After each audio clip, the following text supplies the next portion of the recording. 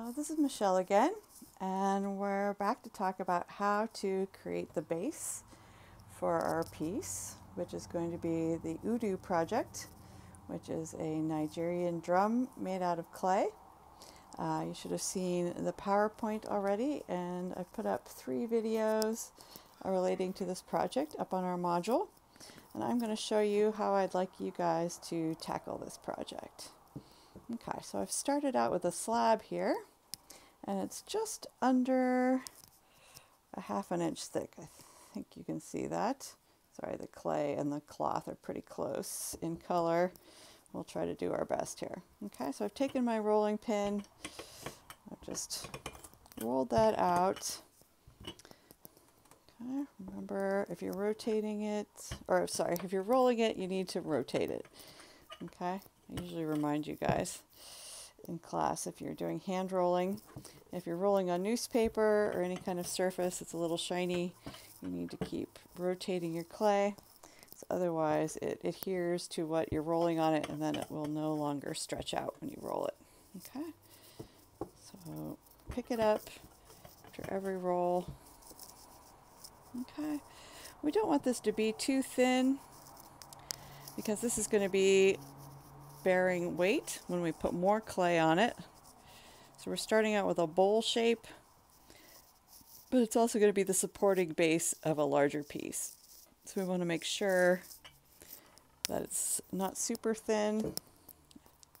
In the video, I think of one of the YouTube videos I showed you guys, there's a tribe of Nigerian women, and they're making UDUs out of clay, and they are working with the clay. So it's very thin, but they are master potters who've been doing those for decades, probably for generations.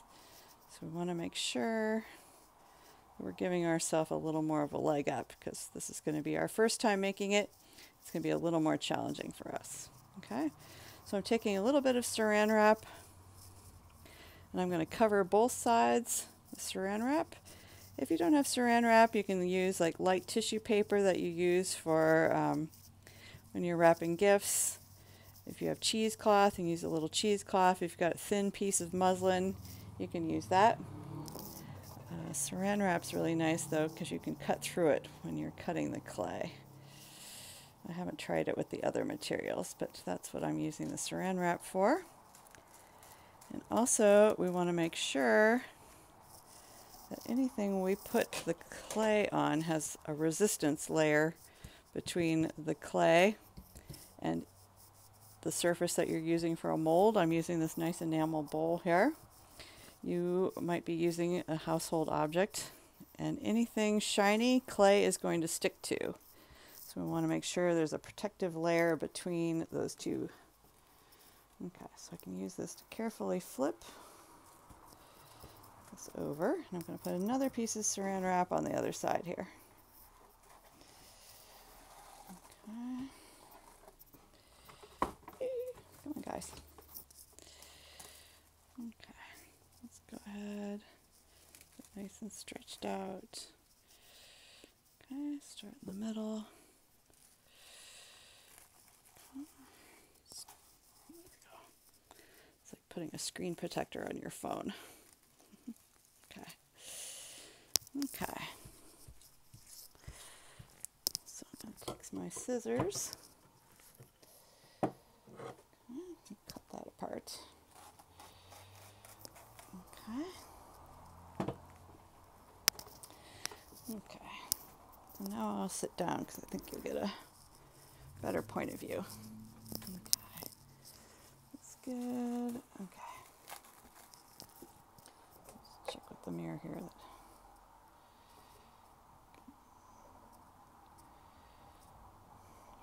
Watch.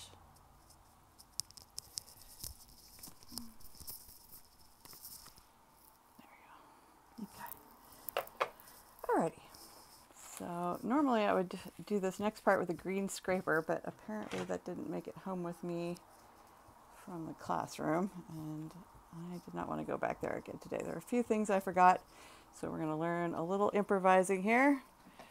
I'm going to clean off my black scraper here. Okay, then I'm going to gently work that over the Saran wrap. Okay, work from the inside towards the edges. And that'll work out some of those bubbles and wrinkles. Okay. Take the edges of the Saran wrap, flip that over. Go ahead, get that wet. Okay. Just wetting it so it doesn't drag too much. The mud tools are better for this, but this is what I got. Okay, there we go. Okay, smoothing that out. Okay, working from the inside towards the outside edges. Okay, so now I'm going to take the outside rim of the form that I am using. Okay, I'm going to score a circle that's just a little larger than the outside rim. Okay.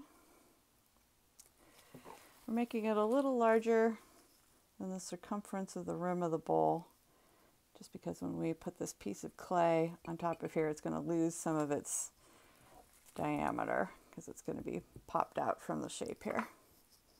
Okay, so the nice thing about using the Saran wrap is that we can take scissors and carefully cut through the Saran wrap and the clay. When you're done cutting, leave the Saran wrap on there, so no jumping ahead and peeling the Saran wrap off there yet. Okay. This will make it a little easier to handle. You're in a small space like mine. It reduces the unpredictable factors. Okay. There we go. Got a nice circle here. Okay. Go ahead and take your form, whatever you're going to use, and center more or less your circle on the rim there. Okay. I'm using something that has not too much of a foot here, but I'm not too worried about this depression happening here because I can smooth that out once we take this off the mold. But for now, we're just going to worry about the outside part here. Okay. So I'm going to take my fingers, start in the center, and start pressing that clay down the side of my form. Okay. Okay. So I can see got plenty of room there, and that's good. If your clay was too long and extended past the rim here, or got into this undercut here, that can cause your clay to grab onto the mold, and it can be very difficult to remove later, so that's why I wanted to leave myself some room. Okay, so now that I know I don't have too much, I'm going to take this Saran wrap off for now. Okay, but I'm going to leave the Saran wrap piece on the inside while we're working. Okay. So we still don't want our clay to grab onto our form. This clay will stick to anything shiny. Okay, so I'm just gently working this down. That slab is flush with the mold there. Okay, good. Okay, so I'm not pressing too hard because I don't want the clay to get thin spots. I don't want too many depressions from my fingers. It's okay if you got a little texture, but I'm just trying to keep it kind of uniform looking right now. Okay, so now we're going to make a kind of a donut shaped base for this piece to sit in, because what we're going to do after this base is formed, we're going to work on it the rest of the way from the base up, working up the sides. And if we did that and we just had this bare on the table like that and added clay to it, it would cause the bottom of your piece to get flat. So we want to keep this nice piece that we've got here nice and round. Okay. Otherwise your drum will look more like a jug and less like a nice classical UDU. Okay. So I'm going to go ahead and just lightly put the Saran wrap on there. You don't have to laminate it down on there. We're just using that as a resist because we're going to take another piece of clay. It's a thicker piece of clay. Okay. So I'm going to form that into a donut shape. Okay. You don't have to worry about slipping it together. Just kind of form those. Okay. So it's pretty critical that you form this so it conforms to the base of your piece there. I know sometimes after people watch the PowerPoint, they don't quite nail this part, so I'm going to spend a little time talking about this. So I'm using my thumbs and doing kind of a little pinch pot. You don't have to press too hard, you're just beveling the inside. Okay. Then you're going to take that, put it on the bottom of your piece, and gently press so it molds to the same angle as the bottom of your piece. Okay, so later you can clean this up and make it into a nice looking base for your piece, but right now it's just going to be kind of a practical stand for us to work on. So when we rotate our piece around, it'll have this nice little nest to sit in. Okay, so you can see the way I've pressed it on there. If we take that off, take it off at this point. Okay, let's see if I can do that. There we go. Okay, so you can see,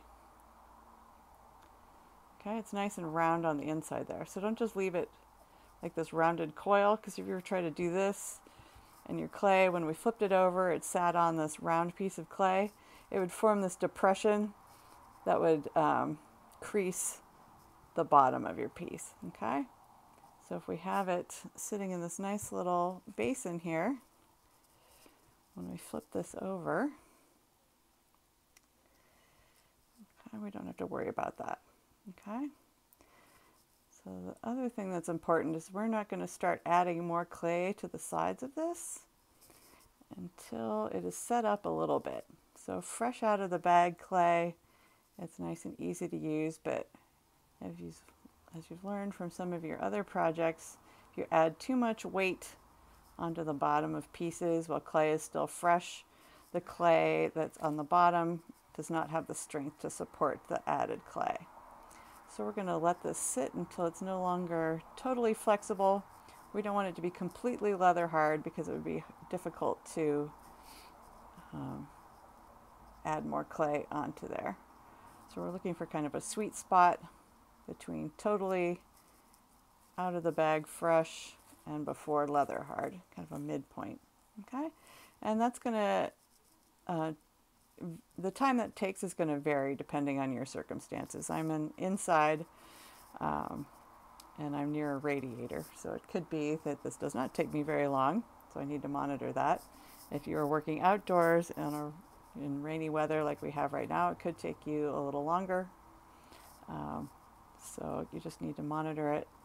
So the clay, when it's to the point we want it, we're still going to be able to pinch the surface a little bit and get the clay to be flexible, but it's not going to be as out of the bag fresh as it is right now. Okay, so the other thing is we want to go ahead and keep that on the mold for a little bit, but you don't want to leave it, if you're going to dry this overnight, you don't want to leave your bowl inside your piece, because if the clay were to shrink as it dries a great deal, it could grab onto the form that you're using as the clay shrinks in capacity. That's going to reduce the circumference of your piece, and the bowl is going to press from the inside out, and that can even crack your piece or make this very difficult to remove. So you don't want to make your life too difficult. So it's pretty much this early part that needs the most time to monitor. Okay, so I'm going to briefly take this, just kind of flatten that down a little bit. Okay, so let's go ahead and leave the Saran wrap in there. Since I have this turned over, I'll go ahead and just kind of take that and just level it out a little bit. Okay, I did a pretty decent job cutting this, so I don't need to go too crazy. If you do have a big piece that's like sticking out, I don't really have a large piece, but just to show you, if you do, you can just go ahead, take your fettling knife, it's going to come through there and level that off. Okay, because we're going to add strips that are slabs but ribbon shaped. So it's kind of like using the coil technique, but you're using strips of slabs. Okay. And I know in one of the videos that I posted, the person is using 2 halves of a mold to create his shape. And that is actually a little more challenging than you think it might be. I think you'll have more control on your first time doing this if you use the technique that I'm going to show you. So we'll stick to the script for that. Okay. So I'm going to go ahead and put that bowl back in there. Keep your Saran wrap in there. Go ahead and rotate the whole thing over. Okay. Okay, so I've got some newspaper on my board here. Okay. Okay. So make sure that you've got a board that you can work on. I like putting newspaper on there because you can use this as a turntable. If you don't have a Lazy Susan or one of the fancy turntables we've got at school, this is a pretty good, cheap, and easy and accessible way to rotate your work. Okay, so I'll let that sit for now. If you're going to be away from your work for a long time, you might want to wrap it up, but I'm going to leave mine unwrapped, so it'll be ready to go for my next video. Okay? All right, so the next video will be adding strips of clay to the base of your UDU. Thanks, guys.